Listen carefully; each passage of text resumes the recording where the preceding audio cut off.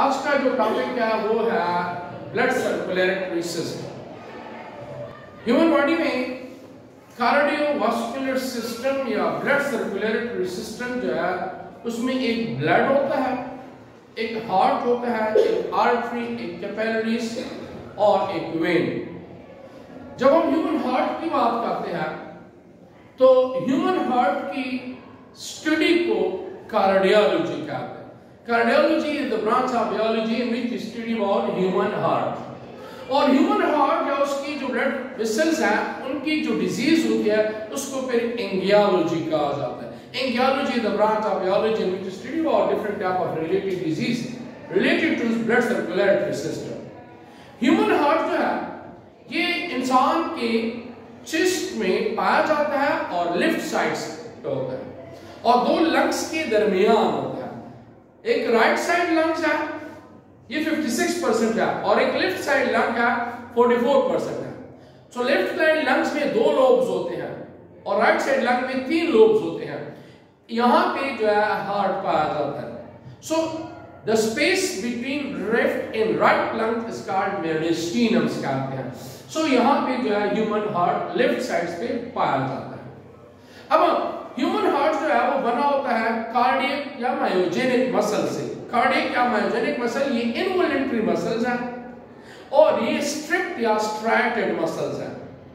They work day and night अनटायरिंगली, continuously ये beating कर रहे होते हैं और they send 85 millilitre blood in each beat to the body को ये डिस्ट्रीब्यूट कर रहा है। ह्यूमन हार्ट जो है वो उसका साइज टाइटन फिस्ट जैसा होता है, टाइटन फिस्ट जैसा इसका साइज होता है। और ह्यूमन हार्ट जो है इसके ऊपर जो है 2 डबल मेम्ब्रेन्स पाए जाते हैं, इनएलास्टिक होती है, इसको पेरिकार्डियम कहते हैं। और पेरिकार्डियम मेम्ब्रेन्स के दरमियान 2 पेरिकार्डियम मेम्ब्रेन के दरमियान स्पेस होता है, इसको पेरिकार्डियम कैविटी कहते हैं। और जहां पे पेरिकार्डियम फ्लूइड होता है जो कि हार्ट को लुब्रिकेट करता है, नॉरिश करता है और ये पेरिकार्डियम मेम्ब्रेन जो है they prevent the heart from over extension से रोकता है। याद रखिए फिस्ट जो है उसमें 2 चेंबर हार्ट है, 1 आरिकल 1 वेंट्रिकल। एम्फीबियन के अंदर 3 चेंबर हार्ट है, 2 आरिकल 1 वेंट्रिकल। जबकि रेप्टाइल, बर्ड्स और मैमल इनमें 4 चेंबर हार्ट पाया जाता है। सो ह्यूमन हार्ट्स की अगर बात हो जाए तो ह्यूमन हार्ट में 4 चेंबर्स पाए जाते हैं। इनमें 2 आरिकल्स होते हैं, इसको आर्टरिया कहते हैं, 2 वेंट्रिकल होते हैं। सो आरिकल जो है वो स्मॉल होते हैं साइज में और थिन वॉल होते हैं, जबकि वेंट्रिकल जो है वो लार्ज और थिक वॉल होते हैं। सो यहां पे अगर हम इसकी बात करें तो ये हमारे साथ क्या है, ये हमारे साथ राइट आरिकल है, ये राइट आरिकल है और ये लेफ्ट आरिकल हुआ। अब इन दोनों आरिकल के दरमियान सिप्टा पाया जाता है, वॉल्स पाया जाता है, इसको इंटर आरिकुलर सिप्टा कहते हैं। और एक वॉल, अब यहां पे ये हमारे पास क्या है, ये राइट वेंट्रिकल है और ये हमारे पास क्या हुआ, लेफ्ट वेंट्रिकल हुआ। सो दोनों वेंट्रिकल के दरमियान क्या पाया जाता है, inter ventricular सिप्टा। Auricle are small in size and have thin wall, ventricle are large in size and thick wall। और इसमें भी ये जो लेफ्ट वेंट्रिकल है that is 3 times thicker than the right ventricle, क्योंकि ये पूरी बॉडी में ब्लड को डिस्ट्रीब्यूट करेगा। अब यहाँ पे याद रखें जो राइट आरिकल है ये superior vena cava, superior vena cava में ये जो कि लार्जेस्ट वेन है, it receive deoxygenated blood from the upper part of the body। अब ये जो है ये deoxygenated blood जो है इसमें रिसीव हो रहा है और ये सुपीरियर वेना केवा रिसीव कर रहा है upper part of the body और इंफीरियर वेना केवा रिसीव कर रहा है lower part of the body से। सो यहां से ये deoxygenated blood को रिसीव किया जा रहा है राइट आरिकल्स के अंदर। ये हमारे पास जो ब्लू कलर में हम शो कर रहे हैं ये असल में हमारे पास है ऑक्सीजनेटेड ब्लड। डीऑक्सीजनेटेड ब्लड ये वो ब्लड होता है जिसके अंदर कार्बन डाइऑक्साइड का कंसंट्रेशन ज्यादा होता है, इसको पूरी बॉडी से कलेक्ट किया जाता है। सेम टाइम पल्मोनरी वेन के जरिए से जो है ऑक्सीजनेटेड ब्लड को रिसीव किया जाता है लंग से। सो अब यहाँ पे एक चीज ये भी याद रखिए, वेन जो है वो ऑलरेडी हम पढ़ चुके हैं, when are those blood vessel which carry deoxygenated blood accept pulmonary vein. ये वाहिद वेन है जो कि ऑक्सीजनेटेड ब्लड लेके जा रहा है। अब क्या होगा इसके बाद याद रखें, राइट ऑरिकल और राइट वेंट्रिकल इनके दरमियान यहाँ पे ट्राइकस्पिड वॉल पाया जाता है, ट्राइकस्पिड वॉल, जबकि लेफ्ट ऑरिकल और लेफ्ट वेंट्रिकल के दरमियान बाइकस्पिड वॉल पाया जाता है। इसको मिट्रल वॉल भी कहा जाता है, बाइकस्पिड वॉल या मिट्रल वॉल कहते हैं। इनमें 3 फ्लैप्स होते हैं जो कि डीऑक्सीजनेटेड ब्लड है, इसमें 2 फ्लैप्स होते हैं जो कि ऑक्सीजनेटेड ब्लड है। अब इसके बाद क्या होगा, दोनों ऑरिकल कॉन्ट्रैक्ट हो जाएंगे। जब दोनों ऑरिकल कॉन्ट्रैक्ट हो जाएंगे तो राइट ऑरिकल से डीऑक्सीजनेटेड ब्लड जो है वो राइट वेंट्रिकल में जमा हो जाएगा with the help of tricuspid wall के जरिए से। यहाँ पे इसको रिसीव किया जाता है, इसको रिसीव किया जाता है। और जो लेफ्ट ऑरिकल है, लेफ्ट ऑरिकल से बाइकस्पिड वॉल या मिट्रल वॉल के जरिए से ऑक्सीजनेटेड ब्लड को रिसीव किया जाता है। सो अभी ये दोनों ऑरिकल जो है इनमें ब्लड जमा हो जाएगा, ऑरिकल से वेंट्रिकल में जमा हो जाएगा। अब याद रखिए इसके बाद क्या हो जाएगा, ये दोनों जो हमारे पास ट्राइकस्पिड वॉल और बाइकस्पिड वॉल ये अब क्लोज होंगे। सो closing of bicuspid and tricuspid wall that is called as लब। सो लब की साउंड प्रोड्यूस होती है, लब की साउंड प्रोड्यूस होती है। अब इसके बाद फिर क्या होगा, अब वेंट्रिकल दोनों कॉन्ट्रैक्ट हो जाएंगे। वेंट्रिकल जब कॉन्ट्रैक्ट होंगे तो यहां से जो डीऑक्सीजनेटेड ब्लड है वो सीधे चला जाएगा लंग्स में, किसके जरिए से, पल्मोनरी आर्टरी के जरिए से वो लंग्स में चला जाएगा। सो pulmonary artery is the only artery which carry deoxygenated blood from the right ventricle to the lungs.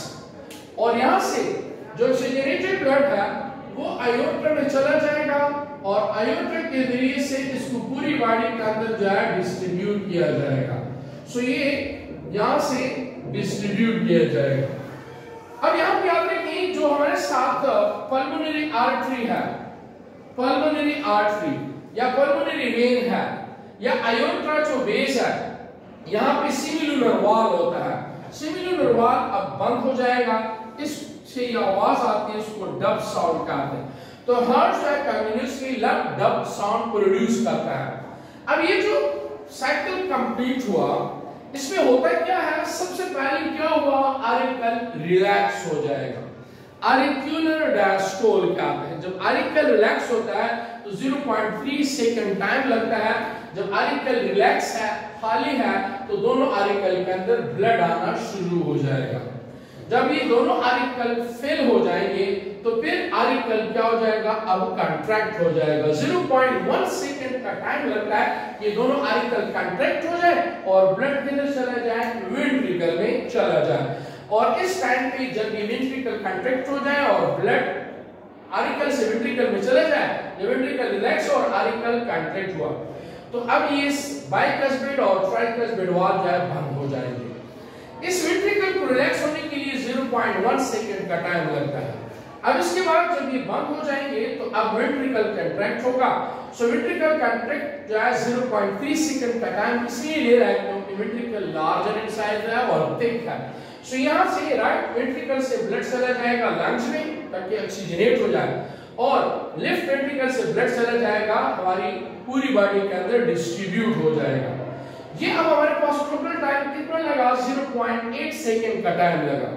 इसको हम पल्स रेट से भी मालूम कर सकते हैं। पल्स रेट जो है जब हम इसको चेक करते हैं हमारे पास 72 बीट पर मिनट होता है। सो अगर देखा जाए 72 बीट्स पर मिनट हमारे पास ये है।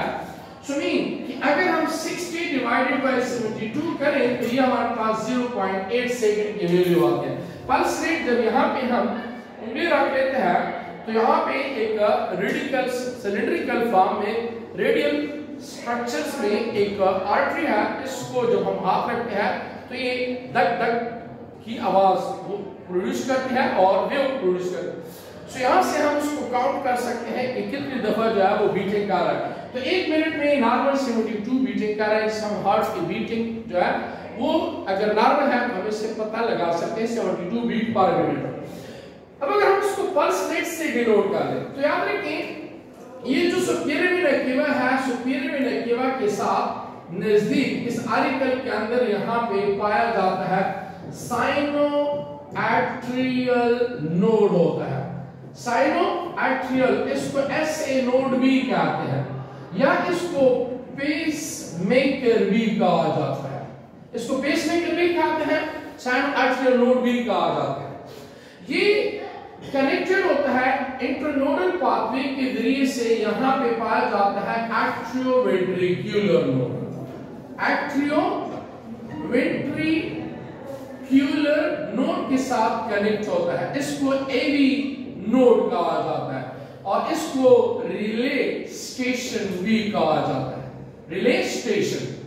और इसका एक हिस्सा जो है वो लेफ्ट साइड्स पे पाया जाता है, इसको बचमेन बंडल कहते हैं, इसको बचमेन बंडल कहा जाता है। और ये जो है ये है इंटरनोडल पाथवे, इसको कहते हैं इंटरनोडल पाथवे कहा जाता है। अब यहां से जो है यहां से बंडल ऑफ हिज होता है, बंडल ऑफ हिज कहते हैं और इसकी फिर ब्रांचेस आती है, बंडल ब्रांच और परकिंजी फाइबर इसको कहते हैं। ये परकिंजी फाइबर जो है इसको जॉन एवेंगलिस का प्रोटाइन ने डिस्कवर किया था। तो सबसे पहले हमारी ब्रेन में मेडुला ओब्लांगेटा से मैसेज आता है। मेडुला ओब्लांगेटा का मैसेज यहाँ पे 100 मिलीसेकंड टाइम पे जो है इसको डिनाई किया जाएगा। सो यहाँ से ये मैसेज जो है अब इसको दोनों आर्टिकल में से स्प्रेड किया जाएगा। सो इस मैसेज को आर्टिकल में स्प्रेड करने के लिए टाइम कितना दिया जाता है? 50 मिलीसेकंड का टाइम होता है ताकि वो आर्टिकल में स्प्रेड हो जाए। स्प्रेड होने के बाद अब ये आर्टिकल को क्या करेगा? आर्टिकल को कंट्रैक्ट करेगा। कितने टाइम में कंट्रैक्ट करेगा? 150 मिलीसेकंड टाइम में जो इसको कंट्रैक्ट करेगा। तो ये वेव जो है आगे नहीं जाएगी, वो आर्टियोवेंट्रिकुलर नोड पे आके रुक जाएगी। कितने टाइम के लिए? 100 मिलीसेकंड टाइम के लिए यहाँ पे रुक जाएगी। अब फिर यहाँ से ये वेव जो है ये दोनों वेंट्रिकल में स्प्रेड हो जाएंगी। 225 मिलीसेकंड टाइम चाहिए ताकि उसको स्प्रेड किया जाए। फिर उसके बाद ये वेंट्रिकल को कंट्रैक्ट करती है 175 मिलीसेकंड टाइम। तो अगर हम सबको काउंट करें 100 मिलीसेकंड टाइम हमारे पास साइनो एट्रियल नोड के पास आ गई, 50 मिलीसेकंड टाइम में ये स्प्रेड हुई, उसके बाद है फिर 150 मिलीसेकंड टाइम में आर्टिकल को कंट्रैक्ट किया, 100 मिलीसेकंड टाइम में ये रिले स्टेशंस पे रुक गई, 225 मिलीसेकंड में ये वेंट्रिकल में कंट्रैक्ट हो गई और 175 मिलीसेकंड टाइम में ये वो वेंट्रिकल को कंट्रैक्ट करती है। सो ये हमारे पास अगर आप इसको काउंट कर लें तो हमारे पास ये आ जाएगा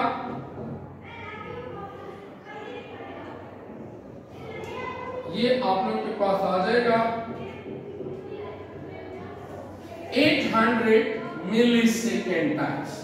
800 मिलीसेकंड टाइम चाहिए टोटल। मिलीसेकंड में ये लगता है और 0.8 सेकंड टाइम हमारे पास सेकंड में लगता है और पल्स रेट या 72 बीट्स जो है वो टोटल आ जाता है इसको कंट्रोल करने के लिए।